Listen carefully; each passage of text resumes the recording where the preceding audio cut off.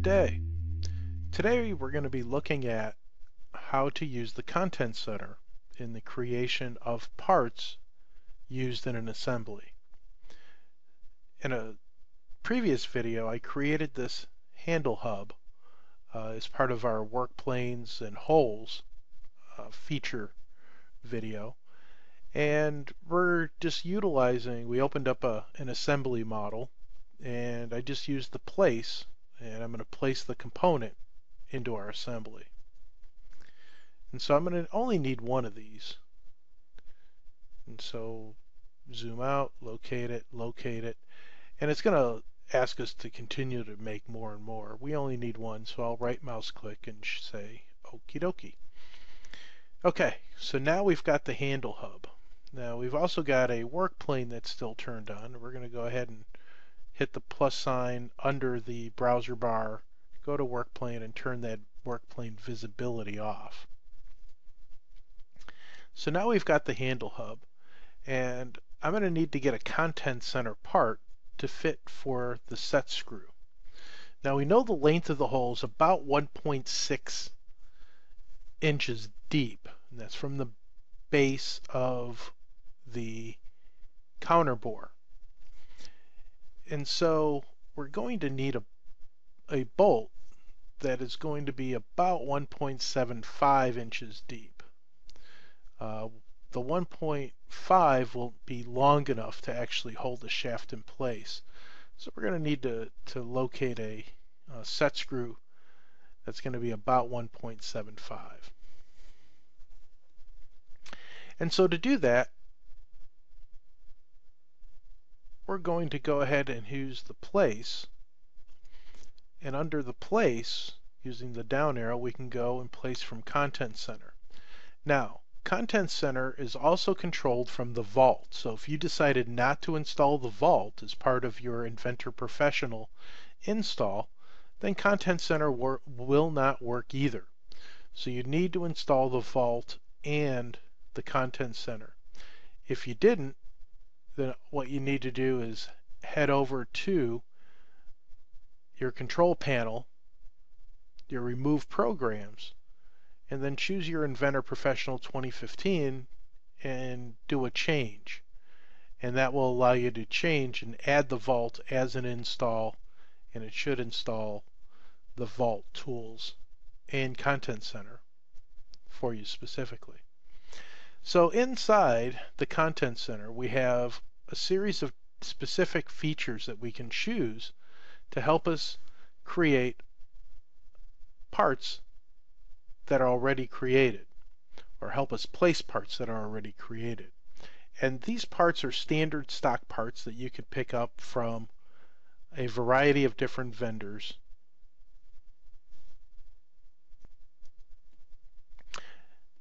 That could be like a car lane or an MSC. And so the idea is that you can use their websites also as a research guide to help you find the specific style of component you're looking for, and then locate it inside the Content Center. Well, today what we're going to be focusing on is fasteners, but as you can see, we've got cable and harness connectors.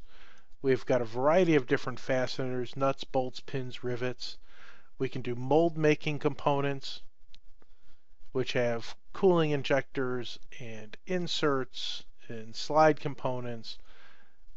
You've got a variety of generic parts like caps and clamps and drill bushings and O-rings and plugs that you can use. Shaft parts, bearing blocks, collars, shims, thrust washers, and even structural shapes like steel I-beams and tubing that you can apply. The tube and pipe focuses on conduits and different types of fittings. So in essence, you can do a mechatronic design using Inventor of having both electronics and the mechanical components, especially with the cable and harness, because you could actually make flat wire cables and wiring harnesses and make them realistic and know what the linear footage of wire you're going to need, and the types of connectors that you might have, and so forth. But today we're really focusing on bolts. And what we're going to do is we're going to use a hex head. No, let's see here. No, we're going to use a socket head for this particular operation. Now, why a socket head? Well, the socket head is going to use basically an Allen wrench to tighten it down, as opposed to trying to get a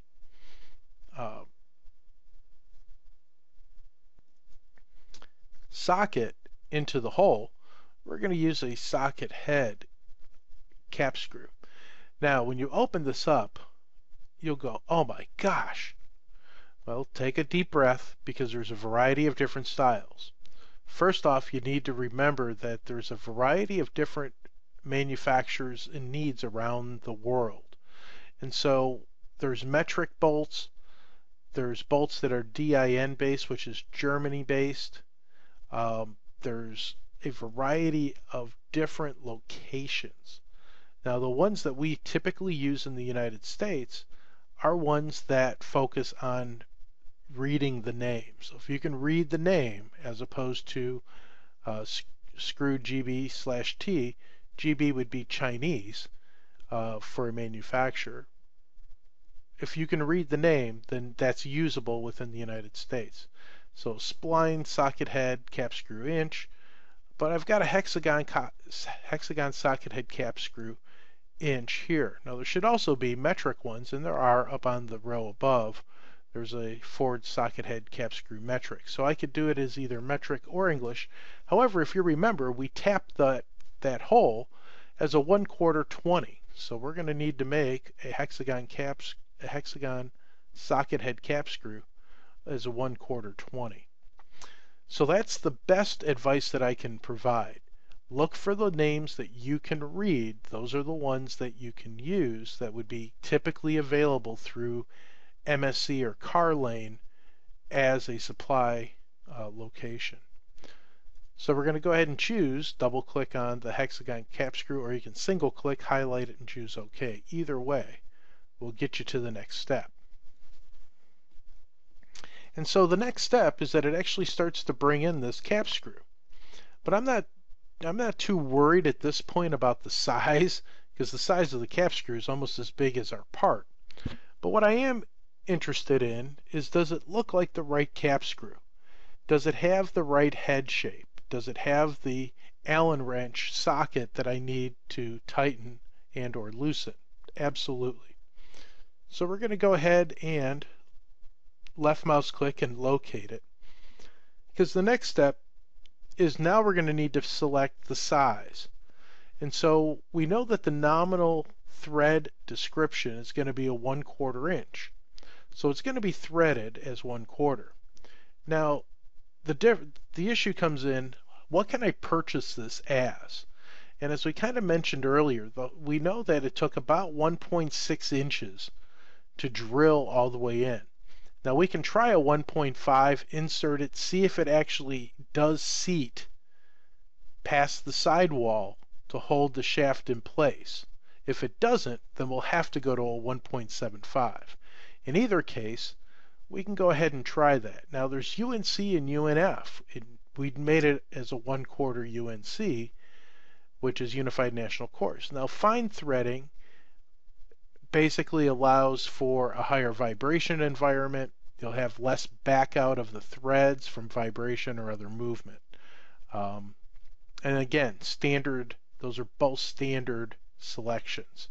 If you pick something non-standard, meaning if we wanted to make it 1.6 inches long, then that would be a custom part. Could we design it? Absolutely.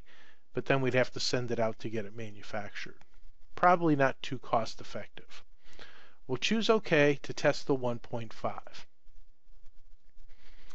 So now it's actually taking the database and building the part for us, because it didn't have the part in memory. It doesn't have any of the Content Center parts in memory. It has a database of all the material information, and it literally creates the model as you select it. We'll go ahead and left mouse click and locate it. I only need one, so we're going to right mouse click and choose OK.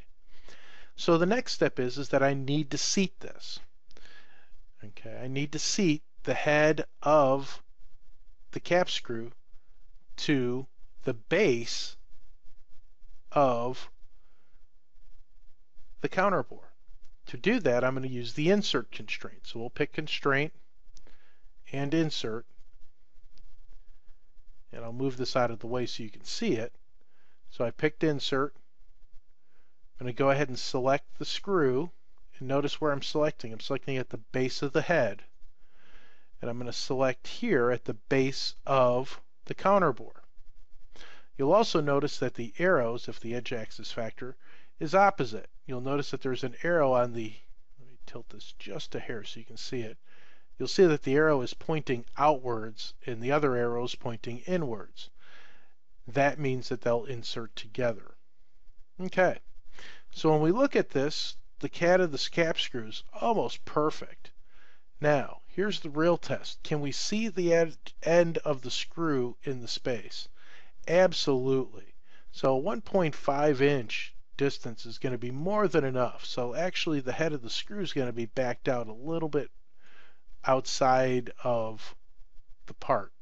If you wanted to make it flush, we'd have to change the size of the part diameter.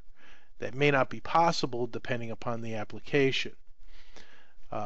We could try to go a smaller at a 1.25, I believe is the next one down. So if we choose OK, and now I can edit this. I just right mouse clicked and edit the cap screw. And hang on here. Let me return. And I want to go to the cap screw. I want to change the size of the cap screw. I just wanted to see if it's possible, because the next size down is 1.25. We'll see if it fits. We'll choose 1.25. We'll choose OK. Notice that I don't have to do anything. I just changed the size, the length of the cap screw. Again, we're going to test it to see if we can see it.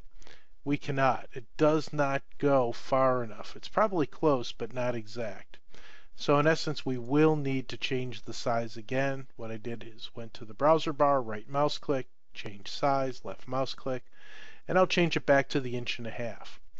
And so when it's actually assembled, the head of the cap screw will stick out a little bit, probably about 1/10 of an inch. It'll be the distance that we have here out there. So it's just unfortunate, but based on the size, I don't want to make a custom part. It would be too expensive. So that's how you take a part from the content center and apply the part from a content center in an existing assembly model. Have a great day, and look forward to seeing you soon.